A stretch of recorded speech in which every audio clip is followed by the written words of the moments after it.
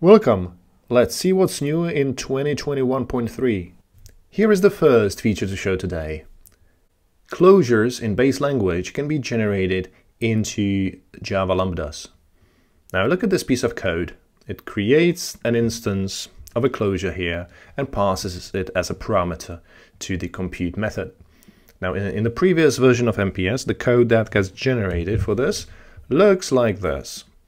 So a new instance of a function types class is created and passed around.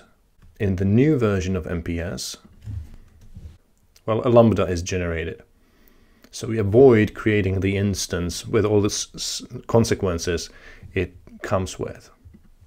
Now, obviously, there are limitations. Not all closures can be generated into a Java lambda. For example, if you've got a colliding variable here,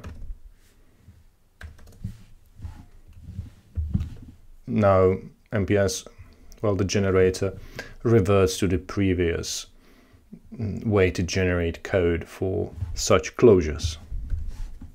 Nevertheless, I think this is a very important addition. Now it's time for some version control system improvements. The first one I want to illustrate relates to wrapping code. So, well, if I introduce some wrapping into this piece of code, let's say I wrap this with a block statement, and I might wrap this line with some if statement. This change structurally changed the code quite a bit, but version control can still make sense of this and show you the wrapping operations. Like here, it tells you, well, this has been wrapped, 3 statements have been wrapped by a new statement. Now this if also wrapped 1 statement, so wrapping is nicely highlighted for you. It's important to mention that this functionality worked to some extent in the previous version, but it could not handle nested wrapping operations correctly. Now, while we are at it, the tooltips that showed up have been enhanced as well. So now if they contain links, you can click on them. If they are large, you can scroll them. And also, you can actually restrict the amount of text displayed in the tooltip. So if you're not interested in the actual numbers of commits, the revision numbers, now you can turn those off, and now the messages get considerably shorter. The same set of changes showed in the previous version of MPS nicely illustrates how more informative the dialog has become. Okay, next, I've got a real treat for you. The annotate functionality is already in MPS for quite a while, but we've been working on it heavily to make it better. It associates nodes in your code with the most recent Git revision that had effect on that particular node. And in the left-hand side panel, you see annotations with the corresponding revisions and brief description of those revisions. Colors also help you distinguish revisions from one another. What is new in this release? Well, first, a minor thing that I already promised, that you can actually click on links inside these tooltips.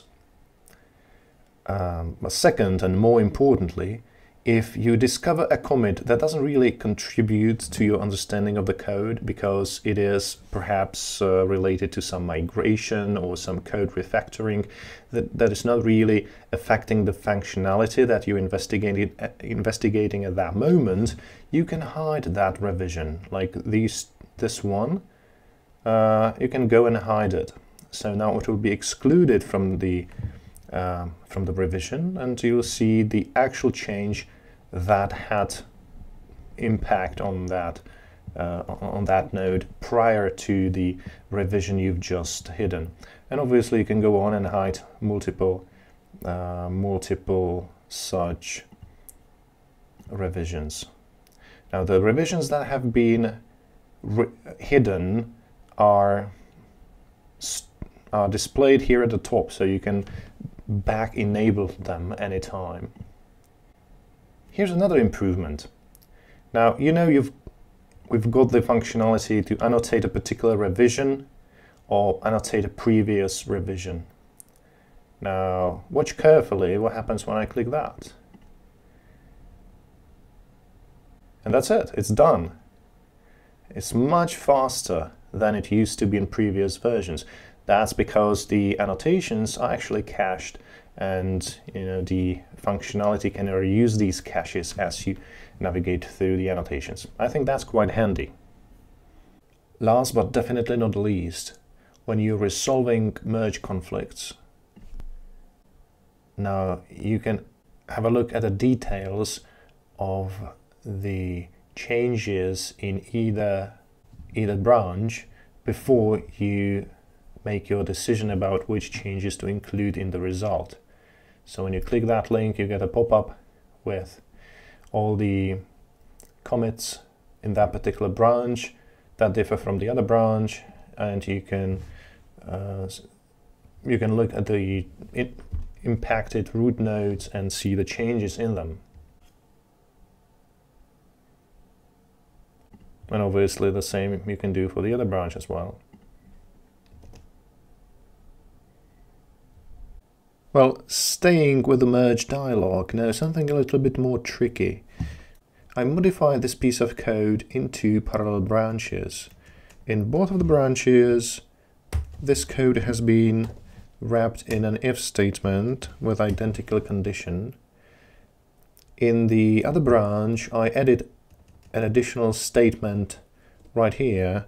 Well, in this branch, instead, I'll delete this line. So it's a combination of wrapping code and inserting or deleting code in two branches, and now I'll merge the branches together.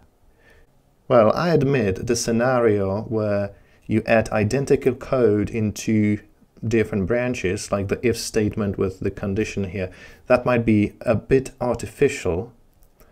But in reality, you might get into situations like that if you migrate two branches at the same time. Now, the migrations might introduce the same code in both branches. So when you then merge the branches, you want to avoid unnecessary conflicts if the code is identical. And that's exactly what happens here. Let me show you. So here's the code in one of the branches, and now I'll go and merge it with the other branch.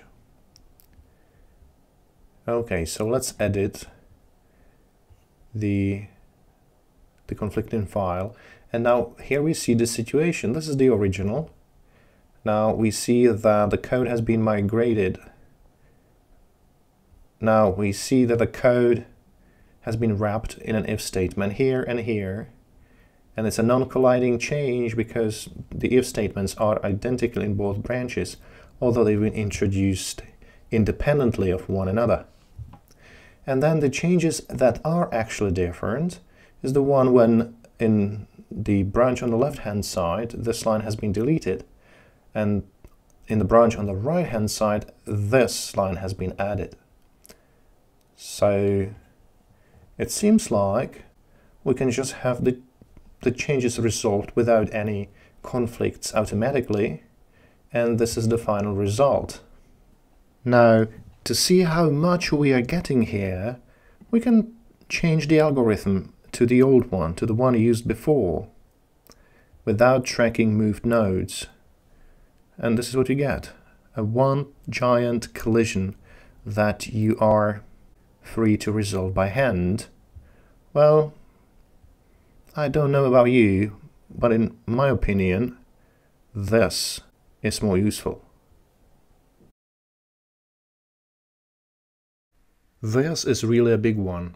A lot of effort has gone into implementing Kotlin in MPS.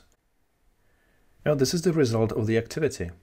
You get all the syntax elements of Kotlin supported, and you've got editor support with nice coloring, obviously usage highlighting, search for usages,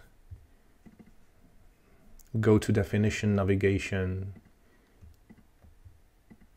So you can navigate around the usual way that you would in MPS code. Obviously you get code completion and all the other side transformations and substitutions that make editing quite convenient. Well, if you look at the code carefully, you'll see that the classes dog and cat, they extend pet, which is defined right here, and this class itself extends animal. Well, if I navigate to that class, well, we'll see that's a base language class. You can see that you can mix and match base language code and Kotlin code together. There's still limits to that, but we're working on it, because the goal is to have these two languages live next to one another and allow you to seamlessly cooperate between both. So now we've got these classes extend from the Java class, override the method that's actually defined in that class, and we can even navigate there. Right, so here we call the method sound, which is defined in here in the base language class, and if we search for usages, we'll obviously see the usages, well, a usage from Kotlin code. You probably expect that you can run the code, so I'll run it just to prove that you're right. Here we go, so the code was run. In fact, you will see that there's a family of languages added that somehow relate to Kotlin, languages and also solutions, so not only the language itself, but also runtimes and languages for integrating base language and Kotlin together. And also the standard library has been included, so that all the classes you know from Kotlin are already available. And if you want to, you can add jar files with Kotlin code to your project. There's a new model root called Kotlin Common, which allows you to add Kotlin code to your project. MPS will create stubs for those models, and then you can reference them from your code normally. If you investigate how the type system is implemented, you'll realize it's using the new MPS Coderules type system that has been developed and made publicly available in this release as well. So you might also consider this Kotlin language implementation as a showcase for the Coderules type system. These are all the major features in this release. I hope you enjoyed the video and you'll enjoy the features as well. Goodbye.